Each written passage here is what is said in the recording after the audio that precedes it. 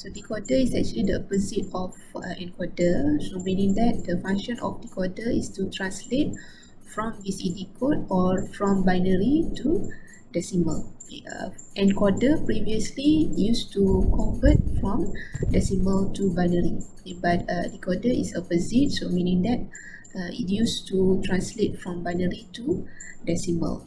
So BCD codes or binary is on the left of decoder and the output lines are on the right. So for decoder, only one output line will be activated at one time. Okay, for example, if you have BCD code 0011, okay, this input will be activated the decimal tree. So we look at how we can design the circuit for decoder. Okay. So decoder have several types, okay, for the input, based on the input and also the output. So decoder, okay, we have 2-4 decoder, 3-8, 4-10, and lastly we have 4-16. Okay, 4-16. So this is the category of decoder. So the first value in front is actually referring to the input, or in this case is actually referring to the number of bits in binary. Okay, and then the value on the right, okay, for example 4, 8, 10, 16. Okay, so this value represented the number of decimal. Okay, how many decimal numbers, okay, for each decoder. So we look at the first example, which is 4-10 decoder. Okay, for 4-10 decoder, this is the diagram for the decoder. Okay, for 4-10 we have 4 input, okay, A, B, C, D, and then we have 10 output, okay, represented by decimal number. So the first step is the truth table. So this is the truth table for decoder. So actually, if you refer to this truth table, is opposite of the truth table for encoder. Okay, so the input, we have 4 input, A, B, C, D. So this is actually D, okay, not B. Okay. So meaning that you have 4 bits of binary. So you just list down all 4 bits, okay, starting with 0, 0, 0, 0 until the last one is 1, 0, 0, 1. Okay. Because your output must equal to 10 values, okay, starting from 0 until 9. Okay. And then for each binary representation or BCD representation, okay, so there this will be activated only one decimal number. Okay, for example, for the first binary, okay, 0, 0, 0, 0 is equal to decimal 0. So that's why 0 will be activated. Okay, so the other numbers is off, okay, not activated. Okay, for the second row, okay, 0, 0, 0, 1. So 0, 0, 0, 1 in binary is actually equal to decimal 1. Okay, so that's why 1 will be activated. Okay, so at one time, only one decimal number will be activated, okay, for each output. Okay, so this is for the first step, how you can derive the truth table for decoder. Okay. Next step, okay, the expression. Okay, so the output expression is actually the same way how you derive the expression for SOP. Okay, so you must remember the SOP expression in chapter 3. So because you have 10 output, so that's why you need to have 10 expression. Okay, you need to have 10 expression. So for example, for the first expression is for output 0. So output 0, you refer to the truth table. Okay, so this is your first output, which is 0.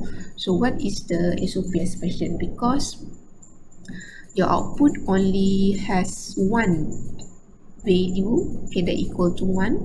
So that's why only has one product term, okay, which is A bar and B bar and C bar and D bar. Okay. If you have more than one, so you need to add, okay, you need to plus or you need to sum, okay, the product term. But because each output only has only one output. Okay, only one output. So that's why if you're referring to your equation, okay, so there is only one product term. Okay, only one product term for each output. Okay, only one product term. So you just derive the equation. And then after you derive the equation, your last step will be drawing the logic circuits. Okay, drawing the logic circuit. So you just refer to your output. What are the variables you can need to draw for each output? So you just draw. Right? So this is the step for the decoder. Okay, we look at another example. Okay, so this is the decoder 2-4. Okay, so you need to design a 2-4 decoder. Okay, so based on the diagram. So this is diagram for decoder of 2-4. You have 2 input and then you have 4 outputs. So the first step, you need to derive the truth table. So this is the truth table. Okay, you have 2 inputs, A and B, and then you have 4 outputs. Okay, decimal 0 until decimal 3. Okay, first step, you need to list down all the combination for your outputs, same as the combination truth table that you have learned in chapter 2, 3 and also chapter 4, right? So you just list down all the combinations, and then for each combination, so what is the decimal value that will be activated? Okay, for example, for the first combination 0, 0, so 0, 0 is equal to decimal 0, so that's why 0 will be activated. Same goes with the second row, 0, 1, so equal to decimal 1. Okay, so decimal 1. Okay, and then 1, 0 is decimal 2. Okay, and then the last one, 1, 1 is decimal 3. Okay, and after you derive the truth table, so you move to your expression.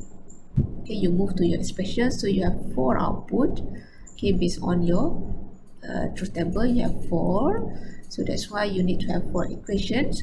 And then what are the equations? Okay, so for each output, for example, for the first output 0, so 0. Okay, only one output equal to 1. So what is the product term? So the product term will be A bar and B bar. So you will get A bar and B bar. Okay, and then for second output 1. Okay, so A bar and B. Okay, so A bar and B, and the second, for the value of decimal 2 is A and B bar, and the last one is A and B. Okay. And then last step, after you derive the equation, you need to draw the logic circuit. Okay, just follow the equation that you get in your second step. So this is how you design the combinational logic circuit for decoder. Okay, you start with the truth table, deriving the truth table, derive the equation, the expression, and the last one is actually the logic circuit. Okay, the most important thing for decoder is actually you need to remember the function. Okay, so decoder used to translate from binary, so that's why your input is binary. Okay, translate or convert to decimal number. Okay, so this is how we can construct the logic circuit for a decoder.